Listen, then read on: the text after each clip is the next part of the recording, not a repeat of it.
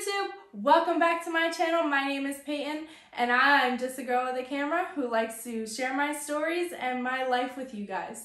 So if that's something you're interested in, please hit that subscribe button, give me a big thumbs up and leave some comments down below. I've filmed this intro 85 times now, so hopefully it's okay now. I'm not filming it again. So let's get right into the video. So today's video is about me moving out when I was 13 years old. I lived with my mom and my stepdad until I was 13, and then I moved out and moved in with my grandmother. So I figured I'd tell this story. It kind of goes along with my other story times. And so sit back, grab some popcorn, maybe a little glass of wine, and hang out and listen to my story time. So when I was growing up, we did a lot of moving around. We moved around from house to house, apartments, motels, people's houses, people's apartments, living on like someone's couch, all over the place. Well, my mom had told me the last time that we moved that this would be it, that we weren't going to move again, that this is where I was going to be, I wasn't going to have to live in a motel ever again, and that they're finally getting their lives together. Well, dumb little 13-year-old me was like, okay, Mom, I believe you, even though she's let me down a million times before, but we're not going to go there. So picture this, I'm 13 years old, I literally just started my freshman year of high school. I believe we were still in September at this point. Life is already hard, right? You're starting school, you're starting high school at that as a freshman. You're going into this whole new world, hoping that you still carried on the friends from middle school, and you're entering the gates of high school, which is like, oh, you know what I mean? So I'm starting high school, and then I am just having a good old time. They were telling me about Freshman Friday, and I was like, what's that? And they're like, all the seniors pick on the freshmen, and I thought it was a real thing. They also tried to tell me that there was a pool on the roof, and gullible ass me believed it all. So I was nervous going into my high school year, but my home life was sort of stable at the moment. We lived in this one apartment for a few months now, and it was really kind of longer than we've ever lived anywhere else, and everything was kind of going okay. So the last thing I expected was to get an eviction notice on our apartment. So we lived above this bodega. It was like so nice because you could literally just go right downstairs and go to the corner store because we lived right on top of it. And we, like, the people in there would give us free food all the time because they knew who we were. And we'd go hang out with our friends and walk the neighborhood and everything. It was just a nice area for me to live in. I have family that lived right down the street. It was nice. I can't really remember if my parents had a job at the time. So my mom and my stepdad never really held a job down. Something would always happen. They would be caught stealing, drugs, anything along those lines. Something would always happen to where they would get fired or they would quit or something along those lines. So I can't remember if they actually had a job at the time or if they were actually paying any bills. But I know that my cousin was living with us with his girlfriend and her son. And I'm like, okay, so we have literally all these people in a 2-bedroom apartment. How are we not paying bills? But apparently we weren't. So I go to school one day, and I have a good day at school or whatever. It's a pretty normal day. Nothing crazy happening. I come home and my mom, like, everyone's there. My mom is upset and I'm like, what's going on? My mom literally dreaded telling me that we were going to be evicted because she knew my reaction. Like, she promised me up and down that we weren't going to go through this again, and then we did. And I've been let down a million times by her, but I think this is where I really started to grow a pair of balls and just be like, I gotta start living my life. Even though I'm 13, I have to do what's best for me. At 13, I had such a different mindset than a normal 13-year-old because of everything that I've gone through and because I had to grow up so fast. So she sits me down, she tells me that we're going to be evicted and we're living in a motel again. And I'm like, oh, hell no. Okay, I'm not sharing a bed with my brother and sister. I already have to share a room with them. And I'm not sharing one room with 5 people and 1 bathroom in a dirty ass motel. It's just like not something I want to do. Sorry. I don't know why you keep wanting to do it, but it's not something I want to do.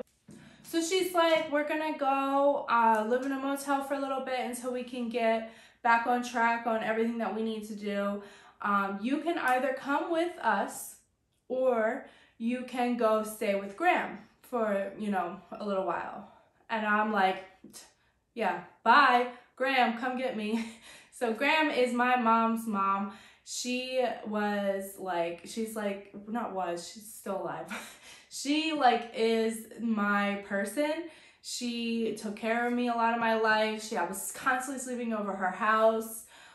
She was buying me stuff, like making sure that we had Christmas most years, buying us new school clothes and shoes and groceries and all this stuff that, you know, a parent would do. But I guess when your daughter doesn't do her job, I guess you just have to step in. So I called my grandmom up and I said, you know, I told her this situation and I said, I'm literally crying and I'm like, I don't want to go live in a hotel again. It's not even, I'm sorry, motel, not even a hotel, a motel. I don't want to go live in a motel again. You know, I can't stand it. I can't stand my stepdad. Like, it's just not something that I want to do. And then, she was like, okay, I'll come get you. And she just lived in a house with her husband at the time. It was literally a 4-bedroom house. And I think my uncle did live there too at the time. Yeah, so she came and she packed all my stuff up. And my mom literally constantly told me, this is not a forever thing. You will be coming back with me when we have an apartment. And I just said, yeah, just like you told me that this wasn't going to happen again, right? So I got my mom telling me this isn't going to be a forever thing, that I will be coming back home with her. And then I got my grandmama in my other ear, like, you can stay as long as you want. So naturally, like, I'm not going back home. I'm staying with my grandma. So my mom's condition was I could go stay with my grandma, but I would have to go see her on the weekends and spend the weekends with her. And in my head, I'm like, no, I still don't want to do that. But at least I'll be able to be away from them for as long as I can be. And my grandma actually, she still lived in the same area as I did, and she worked for the transportation company. So I was able to just hop on a bus without being like getting in trouble or anything, or I would actually just ride in with her because the transportation company was in the same parking lot as the high school. So most days I'd just ride in with her, wait in the car, like the 10-15 minutes that it was difference, or I'd go into the office with her before the first bell rang, and then I'd go into the high school. So the school thing was a major thing for me because I didn't want my high school, like, people to know that I was living in a motel.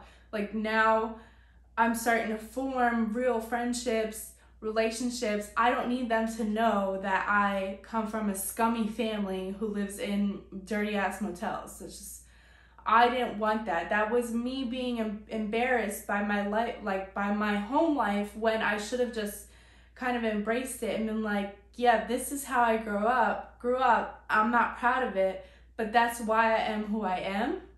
And I don't regret it now. I just wish that I would have embraced it more and been more comfortable talking about it. But it is what it is. So anyways, I'm like, whatever, Mom, I'll come see you on the weekends. It's not a big deal. I'll call you, whatever. So I go pack up all my stuff, get my guinea pig, and I go and stay with my grandma. And I remember when I like first walked in, my grandma, I don't think she had said anything to my grandpapa about it, and she was just like, Peyton's gonna stay here for a little while. The only thing is that she has a guinea pig. My grandpa was like not a fan of pets at all. But you know, he let it swing, so that was nice. So I moved in. I was sleeping in my uncle's room because he had started dating this woman, and so he was gone most of the time. So I was sleeping there, you know, going to school, kind of acting like everything was normal. And then like the weekends would come and I would go right back into my like little attitude, annoying state, because I didn't want to go to a motel to, like, it's not like we ever did anything. I would just be there to be in their presence. And then it was like boring to me. I didn't want to be hanging out at a motel on the weekends while I'm a freshman in high school. Like, I want to be hanging out with my friends. I want to be, you know, doing what a normal teenager should do, not hanging out in a motel. So it just kind of was a problem all from the beginning. And so then I remember, I believe it was like Mother's Day. No, it wasn't Mother's Day. I think it was like my mom's birthday or something along the lines. Maybe my birthday, because our birthdays are close. Something where I was just going to go and surprise her and stay there for the weekend when I wasn't like supposed to. Well, so we show up, right? My grandma takes me, and I'm like knocking on the hotel door. I'm like, hello, hello. I'm like trying to call my mom. I'm calling and texting. Literally nothing. I was getting no response, no text back, no call back, no nothing. No one's answering the door. I'm like, hello, knocking on the door. And then the cleaning lady walked by and she was like, no one's there, honey. And I was like, what do you mean no one's here? And she's like, nobody is in that room. And I said, girl, my family is in this room. Okay, I was just here last weekend. They're in here. And she was like, no, they left on Monday. And I was like, they left? What do you mean they left? She's like, they packed up their stuff and they left because they weren't like paying a bill or because they didn't have any more money or whatever it was. But they had left the motel without telling me. I didn't get a simple text, hey, this is where we were going. Hey, just letting you know that we're not at that hotel anymore. I didn't get a call, nothing. Okay, so you can imagine my anger. I was angry, I was upset, like I was pissed off, everything. I'm like, how can you move on me and not tell me and then expect me to not get upset? It was just like mind-boggling. So we leave and I'm like kind of crying because at this point I still care a little bit, and I'm like, hey, you know, that was a little fucked up that they just kind of bounced on me and didn't say anything. My grandma at this point is fuming, okay? So she calls, I'm pretty sure she leaves my mom like a message, a voice message, okay? Like telling her like, you know, all types of shit, like you got your daughter here crying now, and how dare you do that, move on her, she was coming to surprise you and you're not even there. And so moral of the story is, don't surprise anyone. No, I'm just kidding. So I had eventually got in contact with her. She had called me and she's like, what's up? Like nothing even happened. And I'm like, you moved on me. I'm like crying and I'm telling her all this, you know, how I'm feeling. And she's like, well, you weren't supposed to come this weekend. I said, that's not the point. The point is that you packed your shit and you left and you didn't tell me that you were going somewhere. How, like, what if something happened? You didn't just answer all the texts and the calls and none of that. You're not at the hotel. So what if something happened to me, or, you know, something bad had happened? You were literally nowhere to be found. And my grandma's going off on her on the phone. She's like, she doesn't even want to speak to you. And then I finally just said, fuck you, I'm not coming back. I can't believe you did that to me, and I'm staying here with my grandma. And I never left my grandma's house again. We did get over it. And, well, not over it, but like I kind of moved on. And I did go see her some weekends after that, but our relationship was never the same. And from there, I just kind of grew more and more hatred towards my stepdad, and that just kind of strained me and my mom too. So I did go and hang out on some weekends, I did go on some holidays, and then eventually I was just like, I'm done coming here. I don't want to be around here, like all this negative energy. I don't want to be around toxicity. Like, this isn't what I want for me, and I'm happy at my grandmom's. And so I'm going to stay at my grandmom's, and that was my choice. And she didn't really do anything about it, because genuinely I think that she didn't care that I left, because it was literally one less child she had to deal with, one less mouth that she had to feed. I think that she just didn't like that she didn't have that control over me anymore, because she would call me and try to tell me, you're coming this weekend? And I'm like, no, I'm not.